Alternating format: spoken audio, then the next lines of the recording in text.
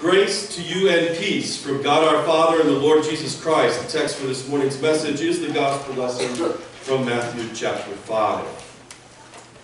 In our text today, Jesus teaches on 4 points of the law. This is set in the Sermon on the Mount, and Jesus has a lot more to say than just these 4 points. But our text here restricts us to these. And the teaching of our text is striking. The teaching of our text today is dangerous, and it is fearful. Jesus here takes the time to explain that the simple human understanding of the law is not sufficient. It never, ever goes far enough. Essentially, he is saying that if you think that you can fulfill the law on your own account, you think something wrong. You better think again. In particular, Jesus is addressing the attitude of the Pharisees in his day, but he is also addressing the perceptions of the common people. The Pharisees had a high opinion of themselves with regard to their ability to fulfill the law, to interpret it and to fulfill it. The population, they also thought very highly of the Pharisees, and they even devoted themselves to the Pharisees' teaching.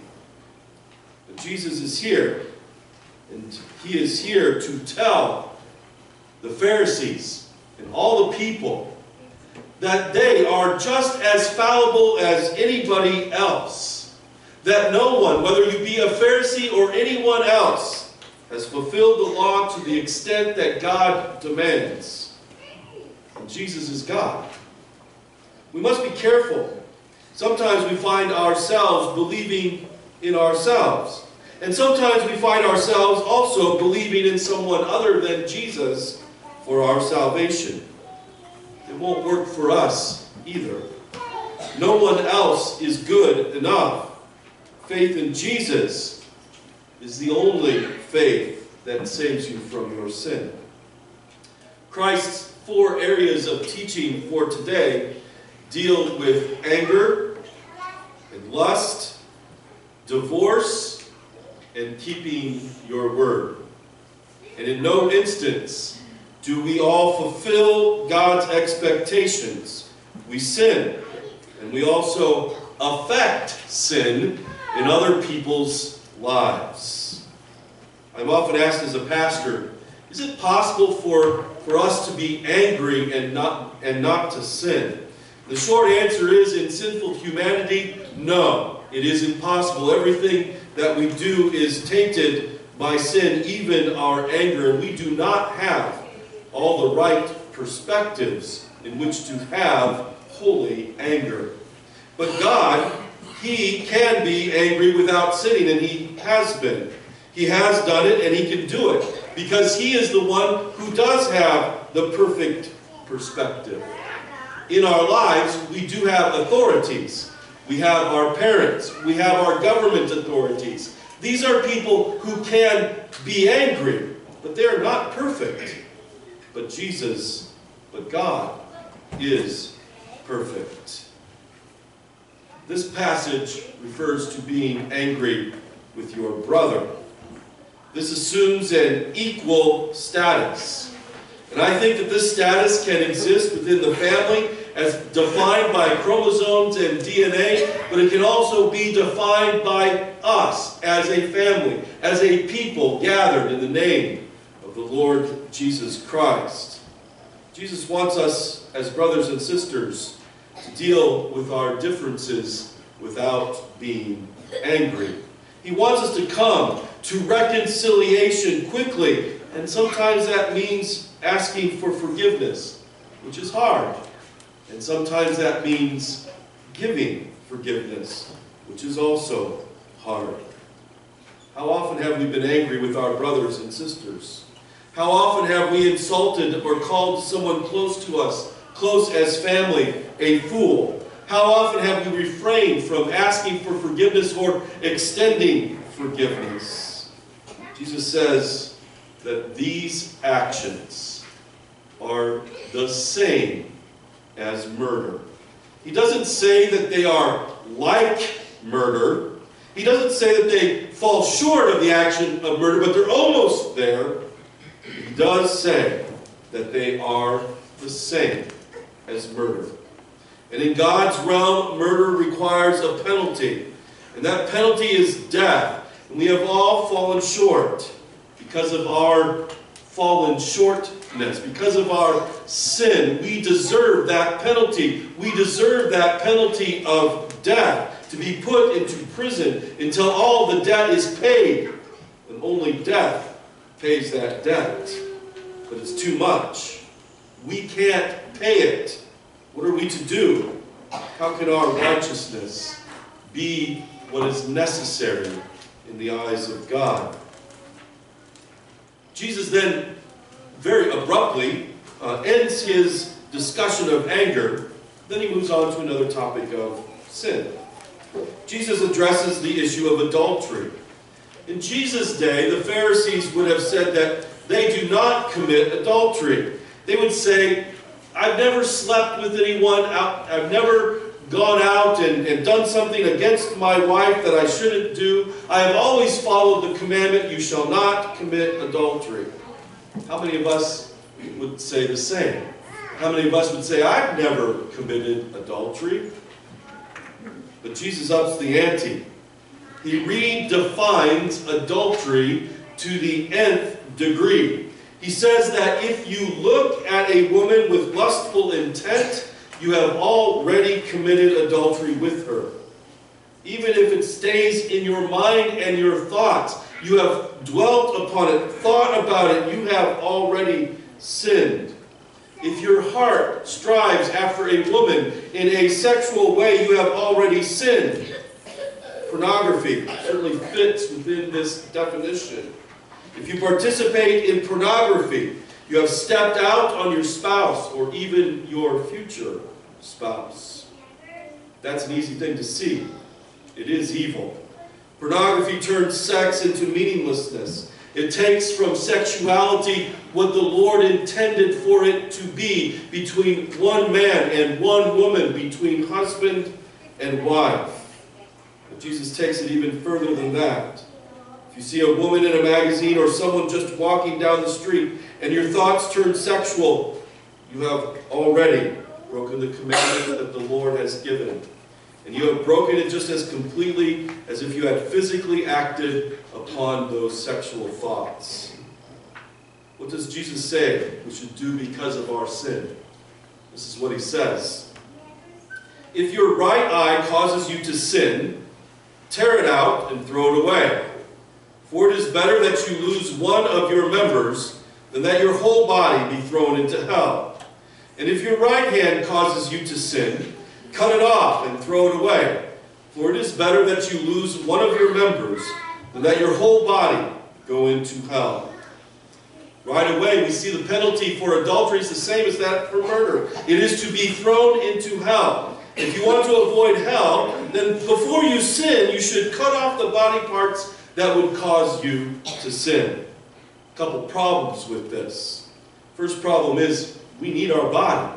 To cut off our limbs or to cut the parts of our body off, that would reduce us. We need our bodies. God made us with bodies and we need them. And the second is this. If we were to eliminate the body parts that cause us to sin, what's left? The horse is already out of the barn. Let's be honest.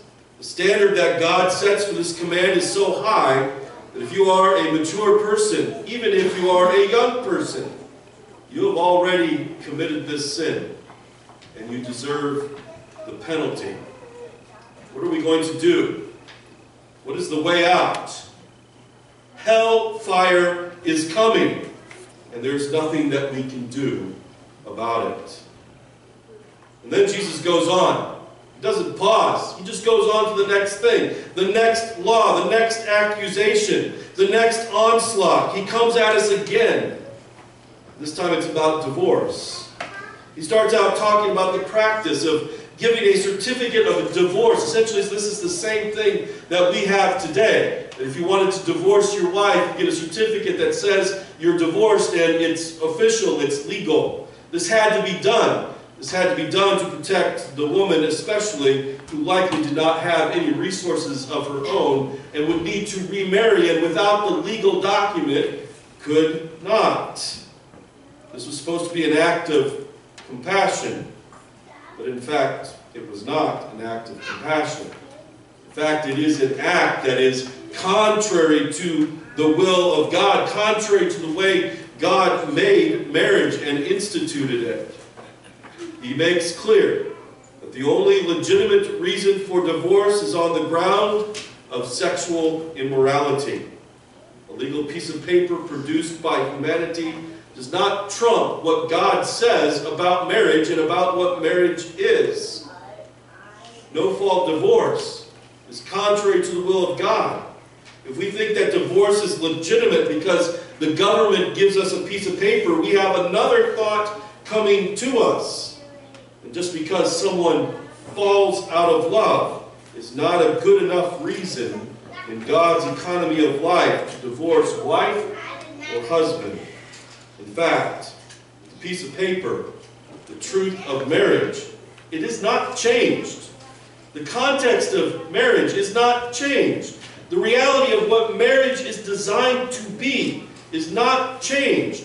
God's idea of what marriage is not changed. The standard is so strong that if a divorced woman, according to a piece of paper and not according to God, remarries, then both the woman and the new husband have committed adultery. Did you catch that? That's a tough thing. That's a tough standard. How many of us in this room are affected by the reality of divorce? How many people even in this room have had a divorce for reasons less than sexual immorality? How many of us are born simply because of a parent or a grandparent in our lives who had committed adultery and who had left a marriage without rightness? What are we to do as a people about this sin? How can we make it right? Everything has changed. Because of divorce, our whole lives, the whole scheme of life is changed. We can't turn the clock back. There's nothing that we can do to make the right wrong. To make the wrong right. The penalty is death. The penalty is destruction and hell. There's nothing we can do to fix it. Here again, Jesus does not stop to give any kind of comfort. He gives no release. He simply goes on. Simply goes on to talk about another sin. To talk about another accusation. Jesus says that we should take no oaths. To put our hand on the Bible and say that I will tell the truth, that's not good enough. What we say, what we always say, must always be true. Every word that comes from your mouth must be true, no matter what, all the time, every time, or it is a sin that is damnable. To say that I swear by God in heaven is tenuous. It is dangerous, because you have no power in heaven. To swear by God is to suggest that you have some sort of authority or some sort of connection with God that allows you to do that. Really, can you say it? Is it possible for you to speak something without blemish whatsoever? Is it possible for you to do this? To speak in this way every time and at any occasion? If you ever speak something that is false, even if it's a mistake, it is a sinful act. It is possible for you to experience an event, to see something, to think that you saw something that you saw, but not to have the whole perspective, to not have the whole understanding of the thing that you saw. And so you begin to talk about it. You talk about what you saw, but you don't have full understanding. And when you talk, you're not really telling the truth, because you didn't see the whole picture. You didn't see all the connections. You didn't see everything that was going on in the context of the event. No, that is evil. You must let your yes be yes and your no be no, that whatever comes out of your mouth, it must be true. And if you've ever spoken a lie, you and me, we deserve death, the penalty of hell. Well, that's it. That's the end of the text. What do you think? Should I say amen? No. I heard a no. I'm glad I heard a no. Yes, we cannot stop here. There is something more that is going on. And we must think through these things. I tell you the truth. As we look at all of these laws that Jesus speaks about, every one of us should be shaking in our boots. It's that kind of message. But a friend of mine pointed out one day, who's speaking these words? It's Jesus. It's God. God chose not to leave us alone. God chose to come, to give us His Word, to point out our sin, to point out our shortcomings, to point out how we have failed, and to point out how we can't do it ourselves. That we're not God of our own lives. He came to point out also that He is God of our lives. As a believer in Jesus, as one who by faith trusts the Lord Jesus Christ for life and salvation, your sins are forgiven. You are free. You are free from the sins of your past. You need not fear the terror of the night or the judgment that is to come. As a believer in Jesus, your sins are covered because He came. Because He came and He preached, but more because He came and He died on a cross and shed His blood to fulfill all righteousness in your life. And now you are free. You are free. You are free from the sin and guilt that defines your past. You walk away from it. You are free. The guilt is taken away. Jesus has taken it from you. And now you are free. You are free to pursue life in the way that God has given it to you. Free to work on your relationships with your brothers and sisters so that there is forgiveness and reconciliation. You are free to daily set aside your sin and pursue an upright and moral life. You are free to work on your marriage, to struggle in that context.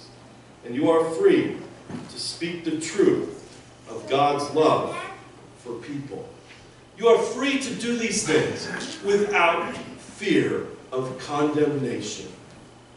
Always. We come daily before the Lord, and by His Word we receive that forgiveness of sins that we need, that allows us to be free, that gives us the freedom we need. As God's children, redeemed by the blood of Jesus, we can pray and ask God to give us His Spirit to lead us at every turn, daily confessing our sins, receiving forgiveness, and doing the good that the Lord lays before us every day. And now I think I can. Now I think I can say, Amen. In the name of Jesus Christ our Lord. Amen.